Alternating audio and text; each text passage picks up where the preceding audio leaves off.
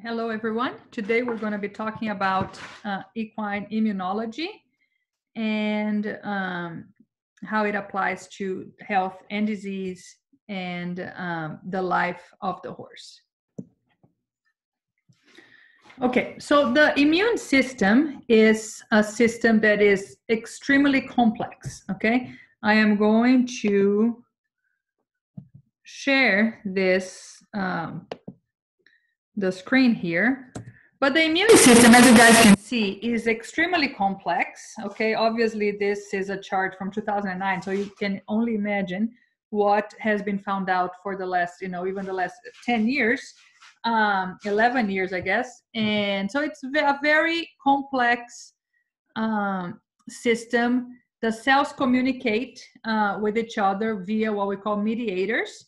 And these cells communicate and then they start or they trigger responses in a cascade kind of format. So one cell triggers one, that triggers the other, that triggers the other, and that there's what we call the inflammatory cascade.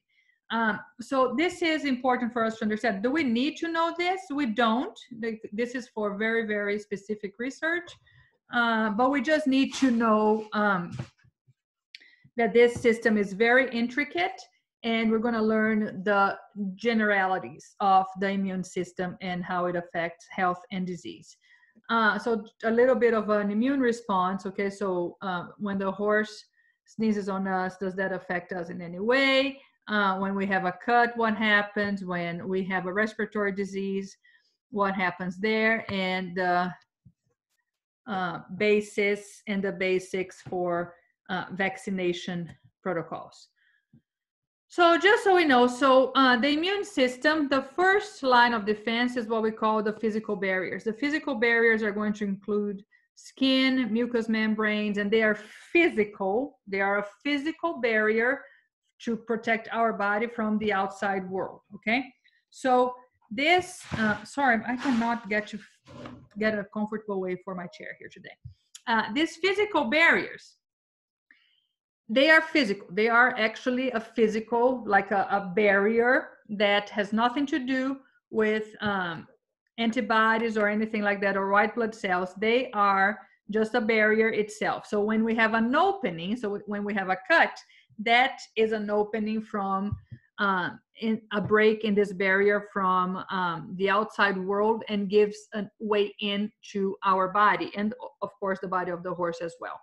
When that gets broken and we're going to have invasion and infection, we're going to first trigger what we call the innate immune system, which is going to lead to inflammation.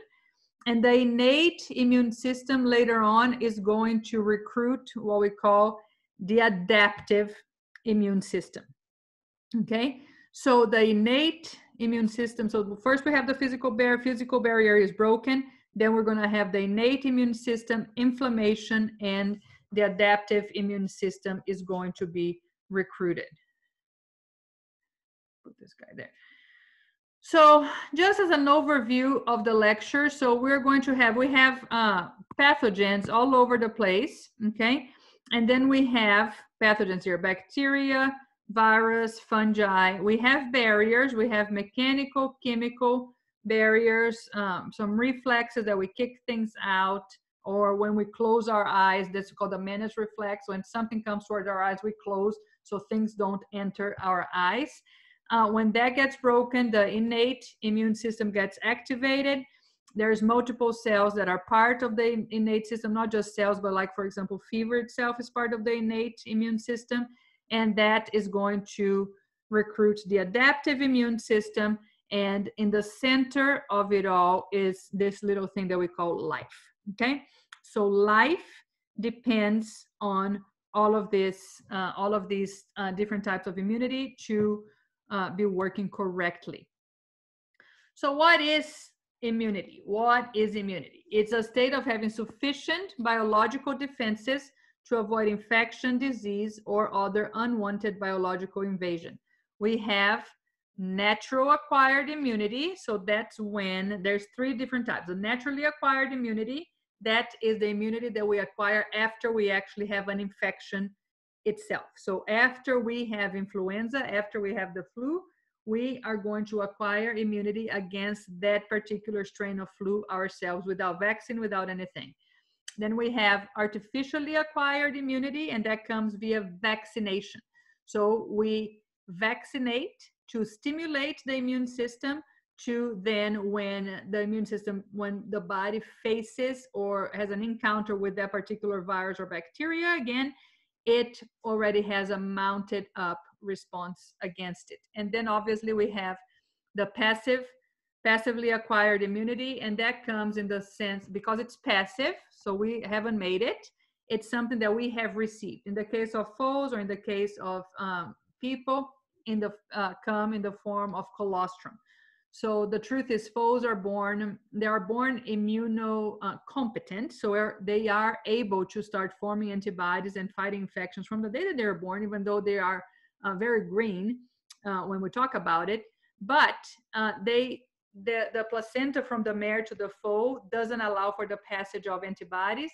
And the foals are 100% dependent on, as they are born, to drink the colostrum from the mare. So if the mare needs to be very well vaccinated so she can have a lot of immunity, and then she passes it on to the foal via colostrum, and this needs to happen in the first few hours of life.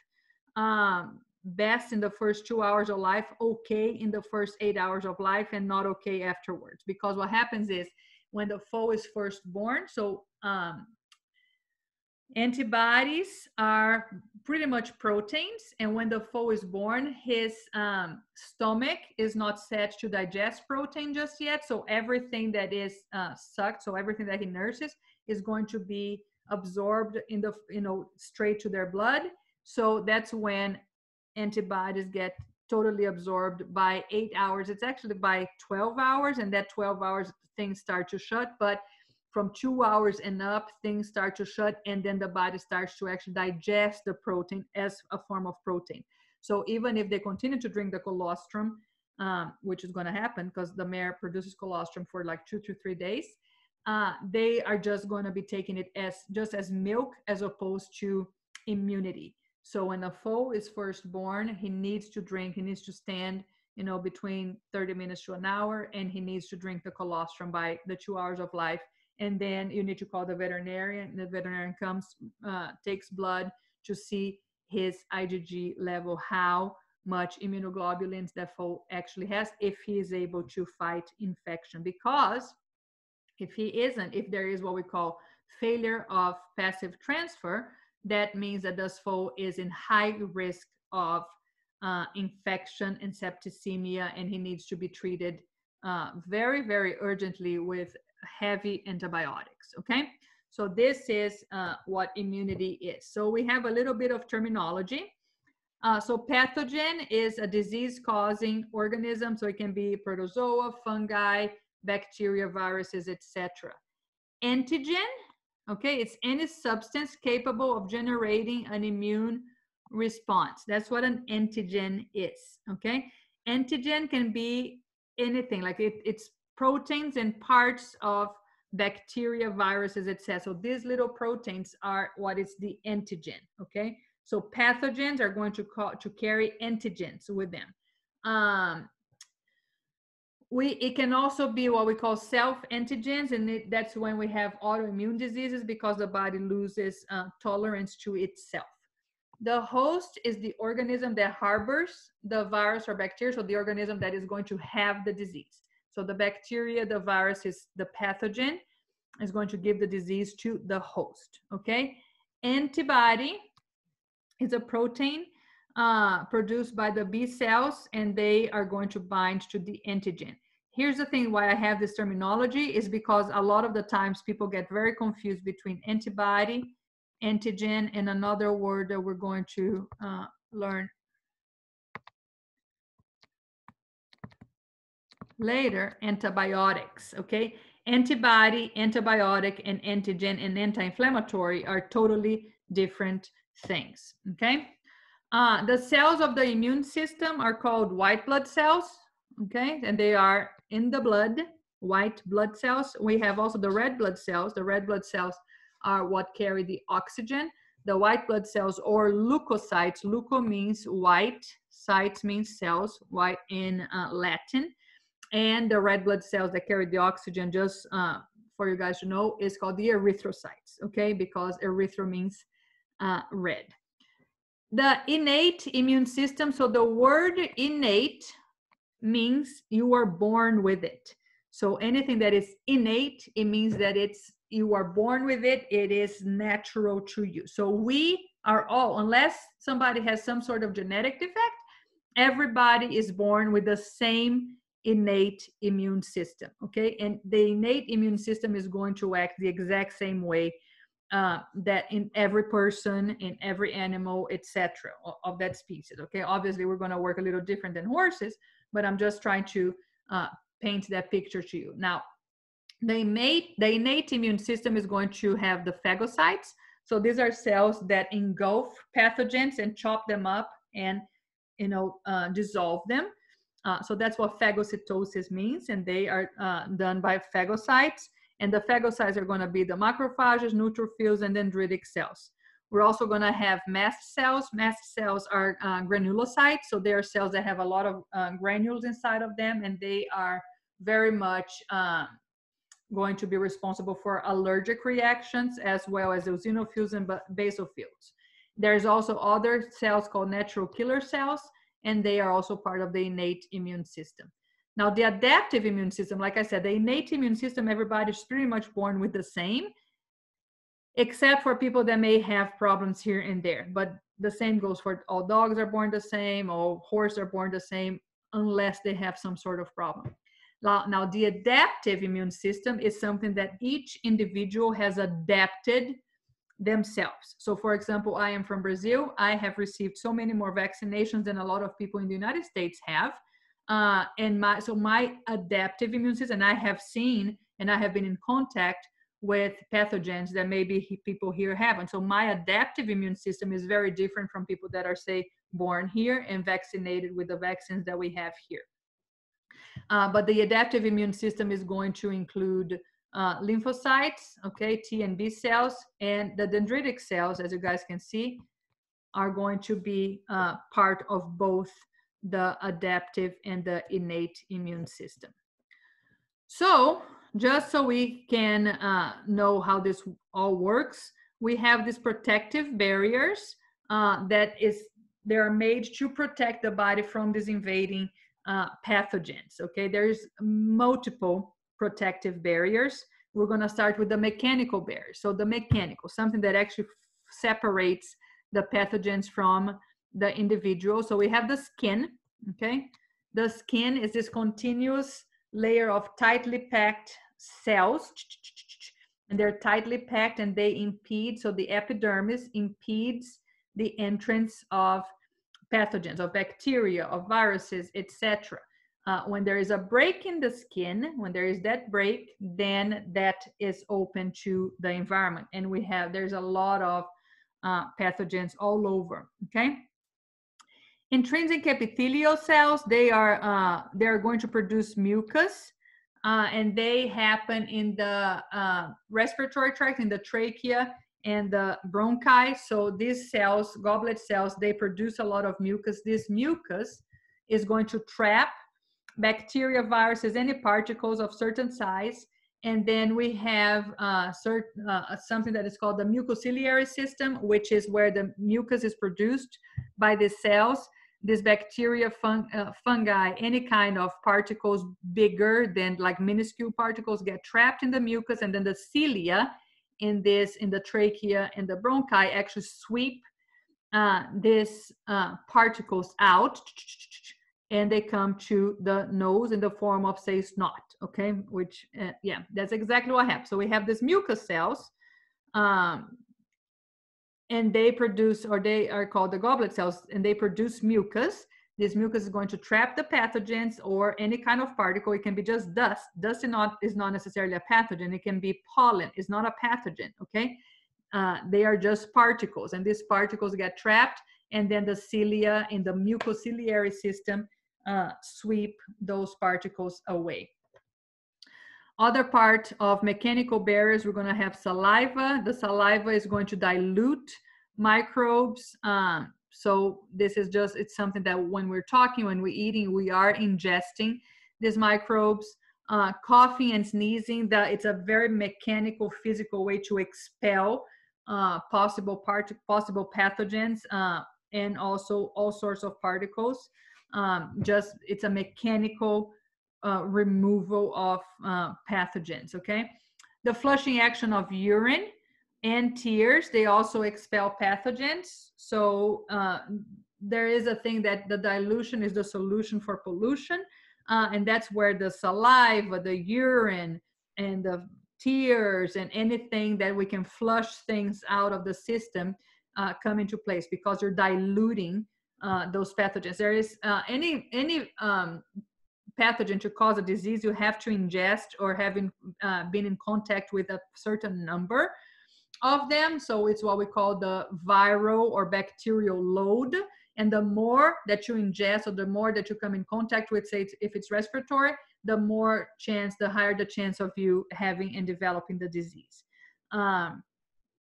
Other mechanical barriers, so cilia. So obviously I say here in the lungs, which is the mucociliary system, and also they move the mucus and remove the microorganism, and also the intestines have cilia as well that maintain the movement of, to make sure that the things get moving in the intestine as well. Then we have chemical barriers. So those were the mechanical barriers. So it's still part of the protective barriers. We have chemical barriers. So our skin has what we call sebum, and the sebum is produced by sebaceous glands, and the sebum is going to inhibit microbial growth. So a healthy skin that's not super dry, that's not super oily, that's just normal. A dry skin is going to have some cracks that will allow microbes to go in, but the sebum, making the skin very pliable, it's going to inhibit microbial growth. And then the skin acidity, so the skin has a pH of 5.4, so it's a little bit more acidic than neutral, which is 7, and that also impedes some microbial growth. We have some beta defensin, so these are enzymes that will break down some of the microbes. And of course, we have the gastric juice, which is a very, very, very low pH, between 1 and 3. And it is produced by the stomach. There's glands in the stomach that produce there, and they will destroy most bacteria and viruses. Obviously, not all the bacteria and viruses. There are some bacteria and viruses that are very much so. Acidophilus, for example, they are friends of acid, so they will pass on.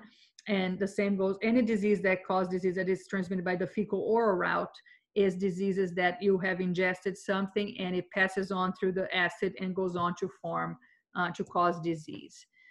Other part of protective barriers, we're going to be talking about the commensal microflora. So we are going to have the commensal microflora is microflora that it's good bacteria and fungi, protozoa, etc., that live on the skin, live on the GI tract, and they are going to be helpful to prevent and inhibit the growth of pathogenic bacteria, viruses, etc. How do they do that?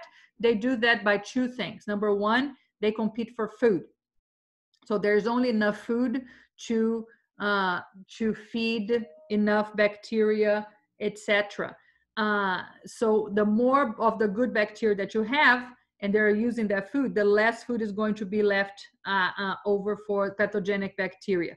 The other way that they compete is for space. So there's only so much space in a person, in a horse's GI tract, etc., to grow just enough bacteria. You can't have more than that. So they're competing for that. And if you have a ton of good bacteria, probiotics, okay, they are going to be helping the pathogenic bacteria from taking over. So that's why they compete with food, for food and space. Now we're going to be talking about once the pathogen crosses any of these protective barriers, we are going to be recruiting the innate immune system. So when that happens, what is going to happen? Hold on just a second. I need to take a drink of water. Hold on just a second. Okay, let's see this guy.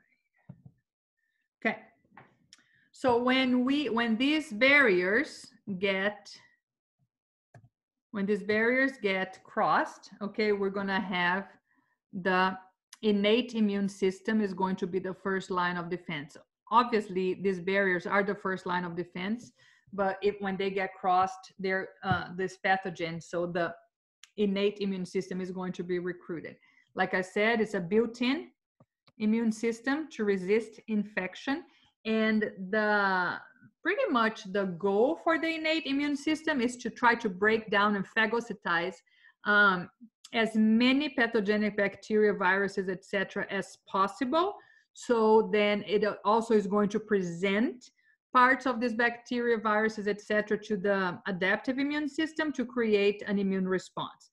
But one of their first goals is to diminish the viral and bacterial load. So it's trying to like kill off any pathogens that they can to try to diminish the viral bacterial load. It is it's built in. The horse is born with it. It's present from birth.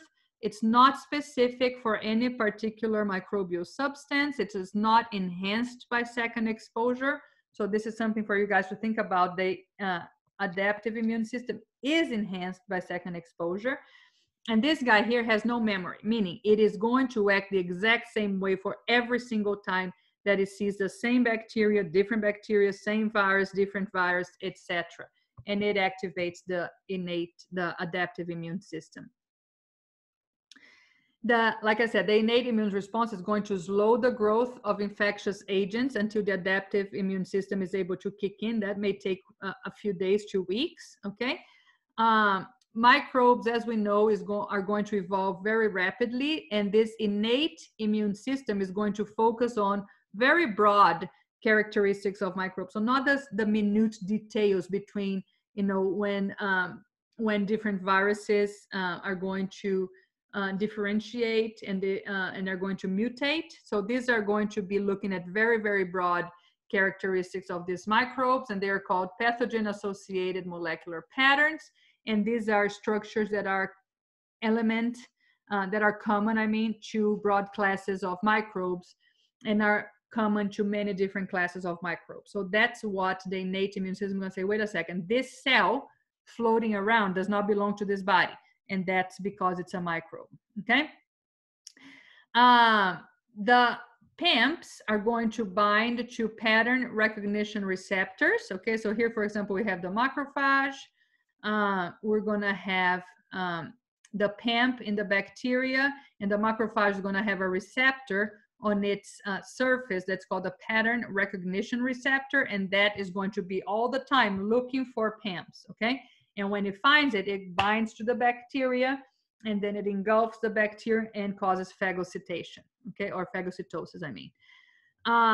They are on immune cells of the innate immune system, and we have a big part of the innate immune system is to have these phagocytes, like I said, to be able to chop down all these pathogens, to be able to eliminate them.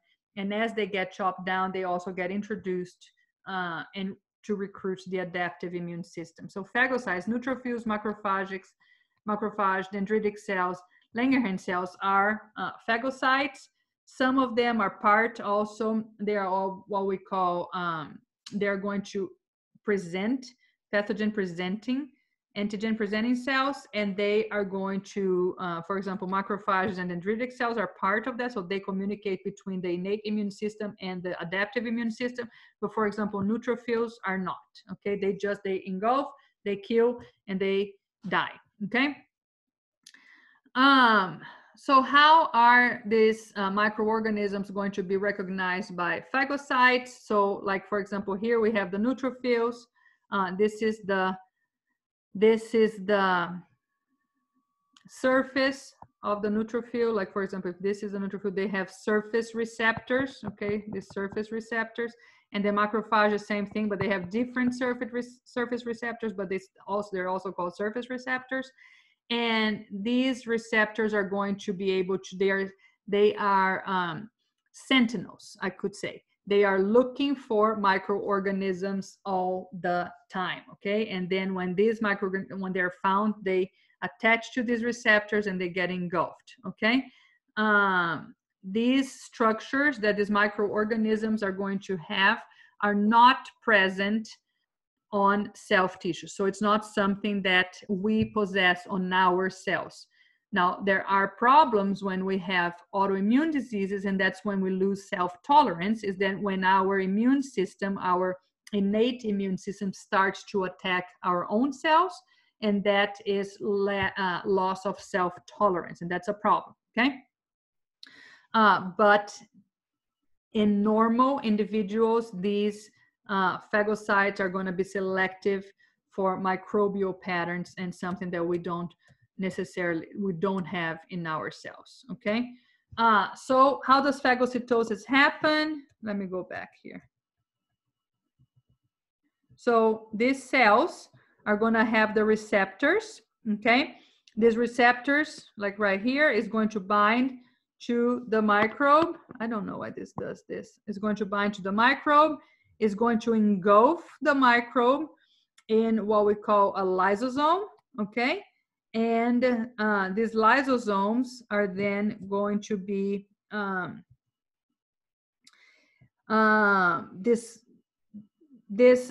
cells, this like, how can I say, this sac, okay, that is going to be phagocyte or phagocytosed or whatever, is going to, this microorganism goes inside this innate cell, say it's a neutrophil or it's a macrophage, and then they're going to be chopped up,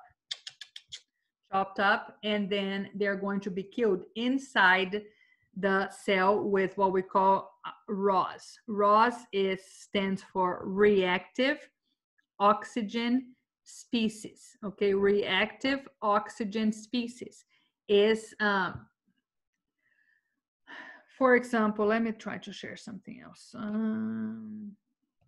If you guys remember, how do I share screen? Hold on. If you guys remember, one of the reasons why we take multivitamins is, you know, because vitamins and minerals is something that we have to eat to be able to have a complete number of them. And we have this thing that's called free radicals. Free radicals are oxygen molecules that are going to be floating around and ready to react to anything. There is also reactive oxygen species, okay? If you guys remember from chemistry, oxygen always comes in 2 molecules because they're going to have 6 electrons in the end of their last layer, and they are going to be covalently bound to another molecule of oxygen, always forming 2. So O2 is very, very stable, okay? It's what we breathe. How do I delete this? Eraser. It's what we breathe, and it is very much stable.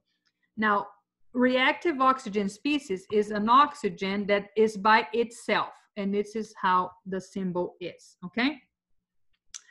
The reactive oxygen species is by itself, and it's extremely reactive. It's ready to attach to anything that it sees.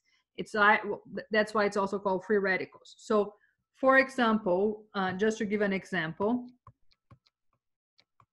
water, okay, has 2 molecules of hydrogen and 1 molecule of oxygen, and it is going to be covalently bound, extremely stable, because the hydrogen needs to bind to 1 molecule and oxygen is to bind to 2 molecules. So this is extremely stable. But just to give you an example of something that is not very stable is this guy right here, and it's called what? H2O2. It's hydrogen peroxide.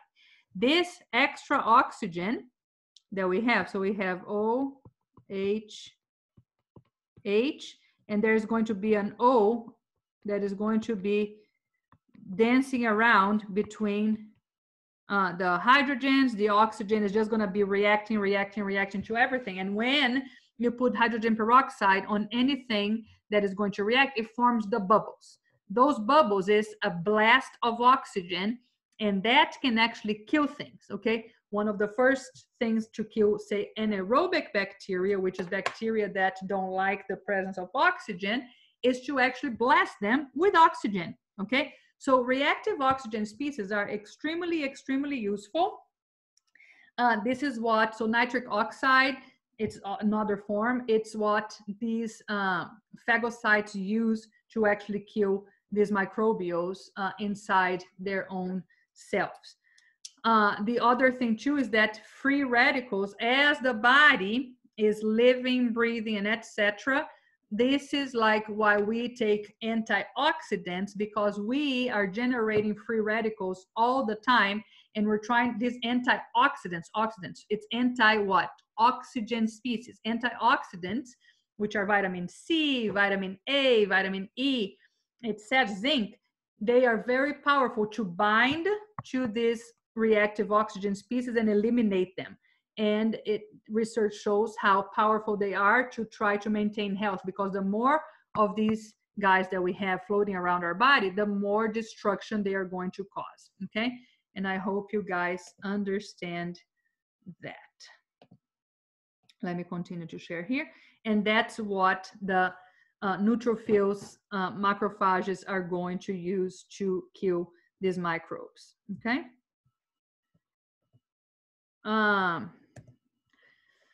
So we are going to have the stages of antigen processing: uptake, degradation, and antigen presentation.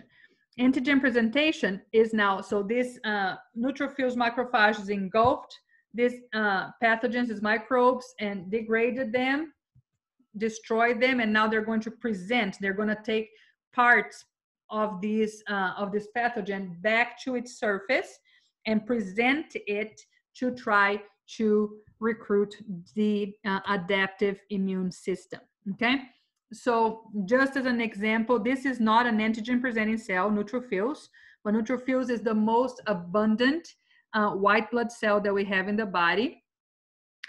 They're the most abundant, okay? The main role is to get to the site of infection and rapidly ingest the microorganism. It kills the microorganism via phagocytosis, like we already talked about, and this is what a neutrophil looks like. These are all red blood cells. And it is going to kill by using reactive oxygen species.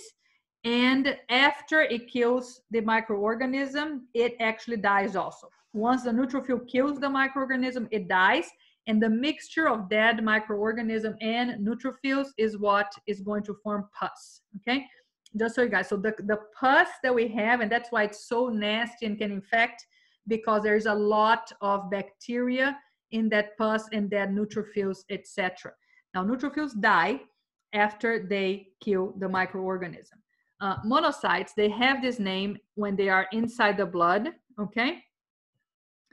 They're bigger cells, but once they go into the tissues, they are called macrophages, okay? So when they are inside the blood, they're called monocytes. When they are out of the blood, because here's the blood vessel, okay? It's like packed also with cells.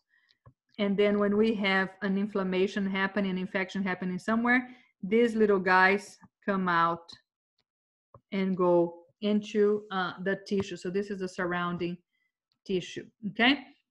The thing about macrophages is that they can uptake many organisms many times without dying like neutrophils do. And they are antigen presenting cells, okay?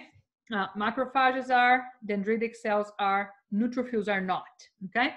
Macrophages, so other cells involved in the innate immune system, all the white blood cells, so we have macrophages, neutrophils, eosinophil is part of allergy, basophil, mast cell. All these three cells here are what are called granulocytes, and when they get to the area that is inflamed, they actually open up, they burst, and their granules contain histamine. And histamine is going to be very responsible for a lot of the inflammation that is caused in an area. But if you guys have been allergic to something like poison ivy or any, you know, bee bite or anything like that that causes allergy, that's the histamine that's there, and it itches, and that's why we use antihistamine drugs such as Benadryl, and that has to do with allergy. But eosinophils also has anti-parasite action. So when a horse is heavily parasitized with worms, for example, their eosinophil count is going to be a little higher than normal. And then mucosal membranes, basophil and mast cells, they go in the mucosal membrane. So like allergies that we see because of pollen, especially here in Kentucky, we go outside and we have in the mucosal membranes, they actually come and just the granulocytes come in and just burst, and we have all these granules that have histamine in it, and that's why we become allergic to different things, and then our noses become super swollen, eyes super swollen, etc. We've been talking about the antigen presenting cells, and they, in this case, this here is a dendritic cell, and the antigen presenting cell is the link between the innate immune system and the adaptive immune system. So we have learned how the innate immune system serves to try to decrease the number of invading pathogens, kill, and then a few of them are also going to present the antigen to recruit the adaptive immune system to try to form antibodies against it to continue to eliminate those invading microorganisms. Let me see. Hold on. I want to see where I'm going to stop this. So we are going to stop here.